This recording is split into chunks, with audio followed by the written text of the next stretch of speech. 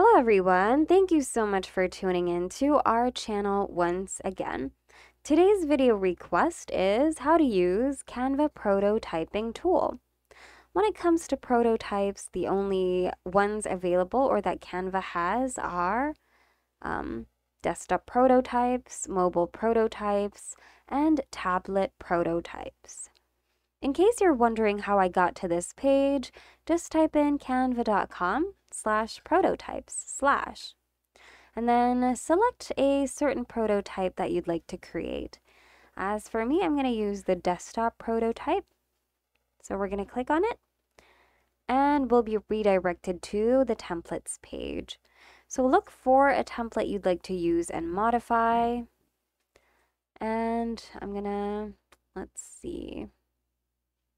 Perhaps I'm going to use this one. We're going to click on it and we're going to click on customize this template. So we're going to wait for our editing page to load up.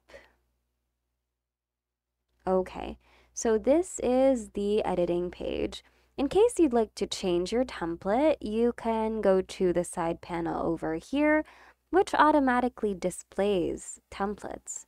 You'll find the templates under the design category or design button on the sidebar in case you find yourself unable to find it when you close this one. So yeah, you can also do a quick search using the search bar right here so that you can get to the things you're looking for in a much faster way. And all right, we're gonna start designing, but if you want to skip this part, feel free to do so and go to the end part to know how you can preview your prototype. So let's start designing. You can actually just edit your template however you want to. You can start with whatever element you want to modify or change or remove. But as for me, I'm gonna start with, I think the background color is nice, but we're gonna have to edit it out to make it, yeah, different from the template. So I'm gonna choose something else. Perhaps something purpley. Or yeah, perhaps white would be okay. And I really like this design over here, but maybe we could adjust them and reposition them. Perhaps we could also change the colors of these elements. So why don't we have kind of like a lavender color as our theme for this website prototype? And I'm going to click on this element and then on this button, copy style, paste it here. We're going to do the same thing to the others. Copy style, paste it there. And copy style, paste it onto this one. Okay, and I am going to change the color of this. Perhaps we can make the button a bit darker. So we're going to do that here, and adjust. And then we're gonna, let's try to change the color of our text to make it more visible. Yeah, I think that's much better. All right, so actually you can edit this however you want to. Let's try to see if I have some sample. Some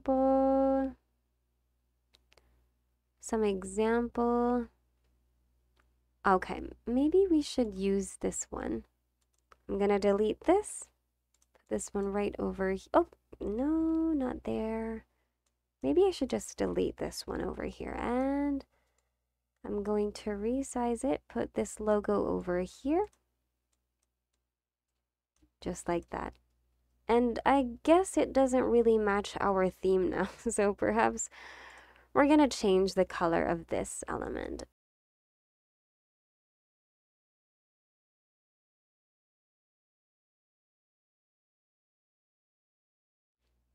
Okay, we're gonna edit this out. So we're gonna try to say here, the best ice cream you'll ever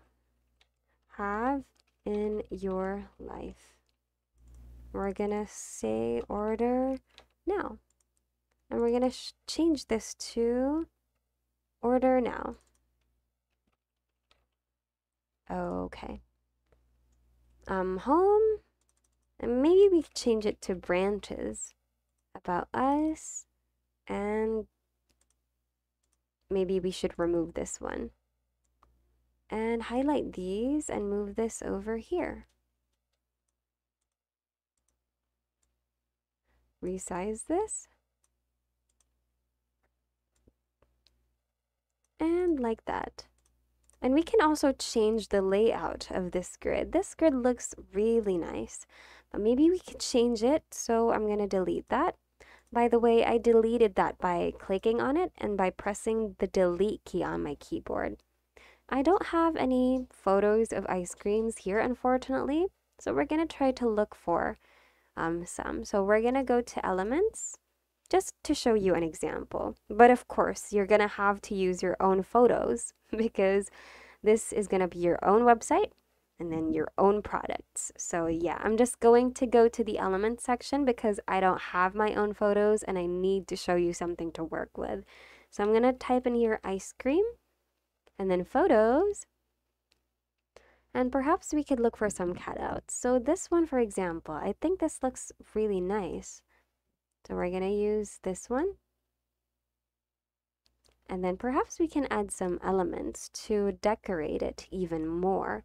So elements, and I really like to decorate it with splash, something like this.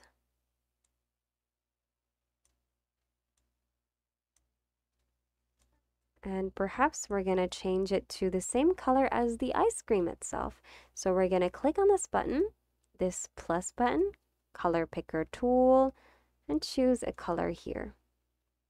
So yeah, I think it's nice, but maybe we should do the lighter side.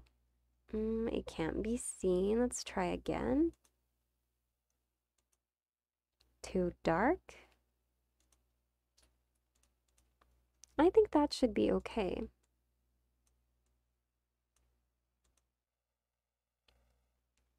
All right, and I guess that should do it.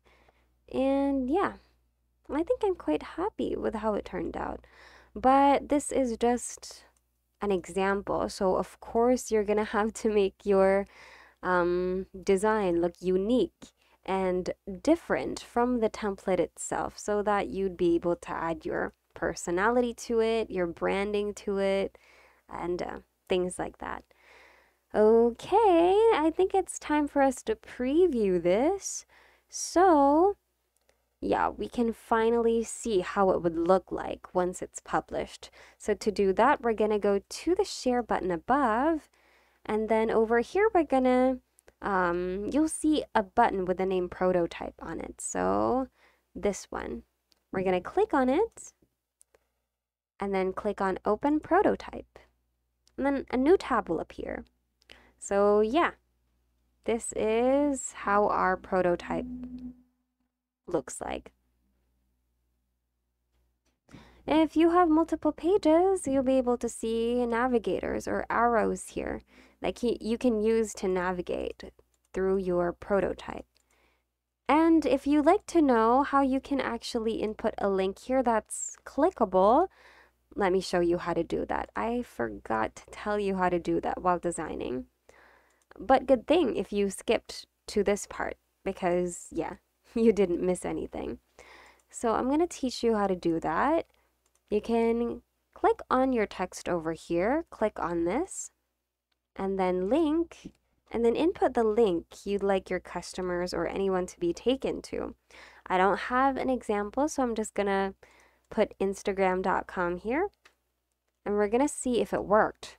So we're going to go back to share again, prototype, open prototype, and then we're going to try to click on this one. There you go. I think the button worked. It redirected us to the page we want them to be taken to. But in case you'd like to know how to remove the underline here, I'm going to show you how to do that as well. So I'm going to duplicate this text, and I'm going to remove the link for this one.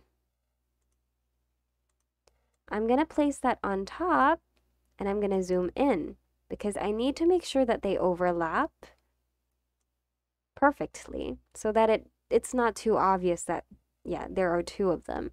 So now I'm going to go to this transparency tool and set it to 1. And there you go. It's successfully removed. Just make sure that the one with the link is on top of the one without the link. And we're going to preview it again. Open prototype.